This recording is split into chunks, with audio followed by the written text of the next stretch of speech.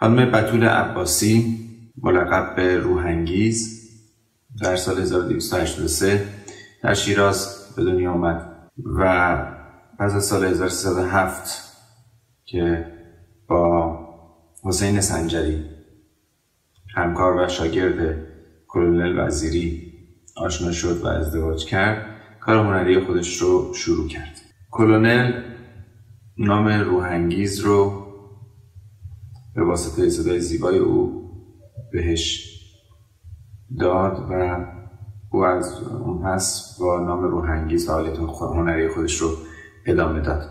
از اونجایی که وزیری آهنگ‌های خودش رو خودش میخوند یا نهایتاً عبدالعلی وزیری اونها رو اجرا میکرد، دوست داشت که خواننده زنی هم تربیت کنه که بتونه این قطعات رو اجرا کنه، اما به دلیل اینکه فقط خنان عیسوی یا ارامنه معمولاً آوازخوانی میکردند، حضور روح انگیز یک امید تازه‌ای برای وزیری ایجاد کرد.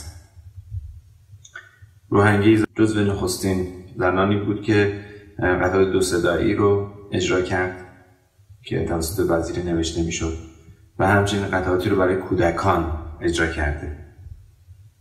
از آغاز رادیو در سال 1319 همکاری خودش رو با رادیو شکل داد و با تار مرتضی‌خان نیداوود و پیانوی مرتضی‌خان محجوبی و همچنین گروه سرفصل به فعالیت هنری خودش در رادیو تداوم داد.